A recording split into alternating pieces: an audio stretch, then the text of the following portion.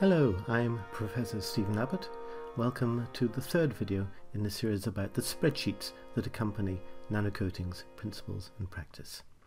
In this video we'll look at one fairly simple one, which is all about clay barriers.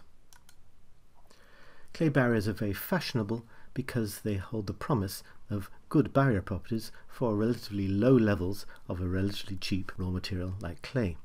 It's not quite as simple as that, and many people have been very disappointed with barrier performance. I have to define two things. The first is the aspect ratio, which is width over thickness, L over D. And obviously a good clay particle has a very large width and a very thin thickness. And this order parameter S, which varies from -0.5 when they're all aligned vertically, through 0 when they're aligned randomly, and 1 when they're all aligned horizontally, which of course is when you get the best barrier properties. We can show the effect of these parameters and the percent clay on the permeability in these two complementary graphs.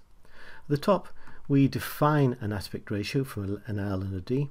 So let's say that we have badly exfoliated our clay and have 0.05, so not a very high aspect ratio, only 20, and we see that obviously for the ones that are aligned badly we have to add a lot of clay to reduce permeability, but even when we have perfect alignment like this and when we have 30% clay, we haven't reduced the permeability all that much.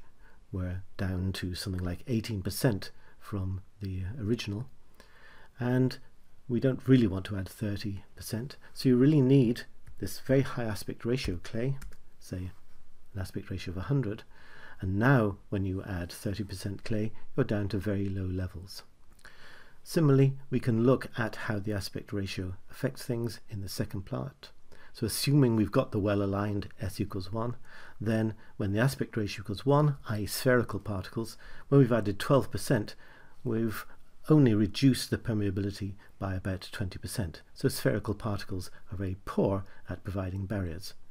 And when we have a good aspect ratio equals 100, a decent clay, then by the time we've added 12%, we're down to less than 10% of the original permeability.